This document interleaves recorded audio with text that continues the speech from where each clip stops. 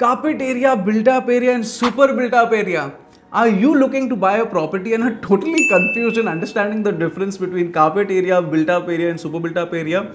Then stay tuned till the end of this video where I will explain this concept with the help of my favorite fruit. In a recent interaction, a client of mine looking to buy a flat in Anjuna had a very simple question about the difference of area.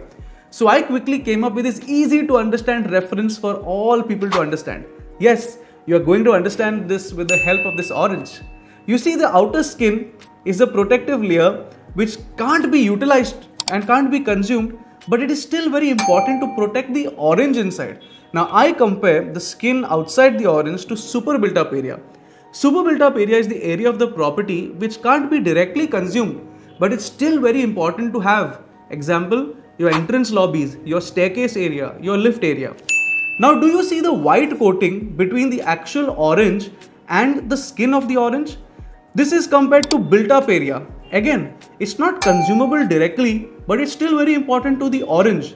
Similarly, built up area can't be used directly, but it facilitates the use of carpet area. Example, your internal and external walls, windows, balconies and your terrace area.